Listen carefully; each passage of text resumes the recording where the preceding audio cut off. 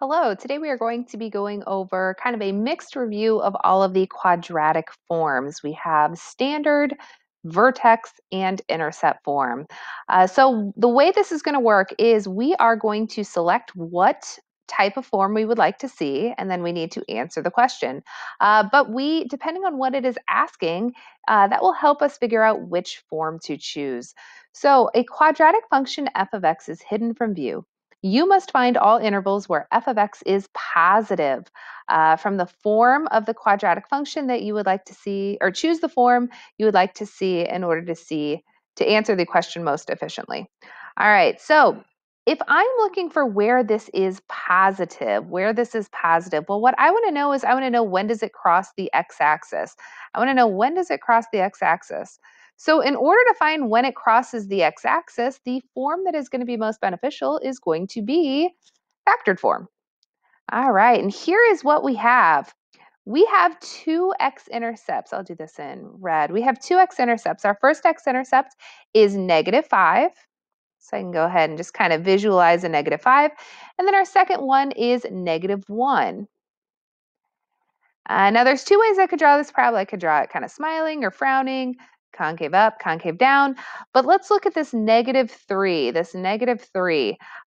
that tells me that this is a frowning. This is concave down. So my parabola is roughly going to look like this.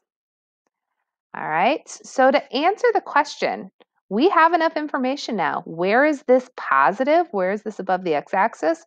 Well, that's easy. That would be between -5 and 1.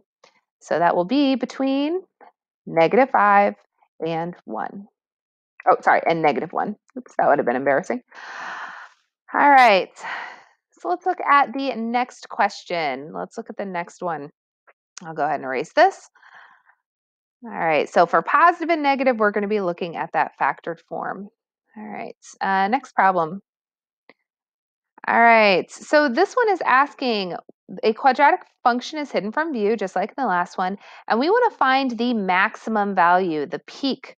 Well, in order to find the maximum value, it's first off going to be looking like this, and the maximum value is going to be this right here, and that is the vertex.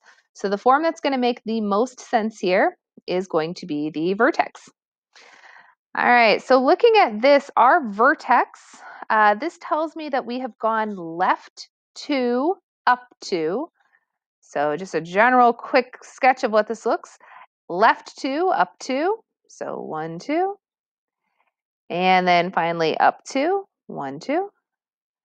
This is concave down, meaning that it is going to be going downwards.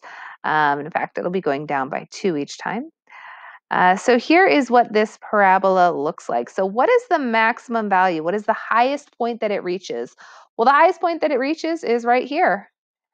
It reaches at its vertex, the highest it goes is up 2. So the maximum value that this attains is +2. All right, yes. All right, one more. Oh, I like this one. This one's an easy one. This one is asking you must find the x-intercepts. Well, that's an easy one.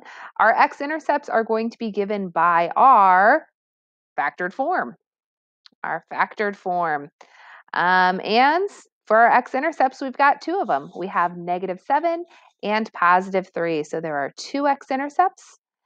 Those x-intercepts are -7 and +3.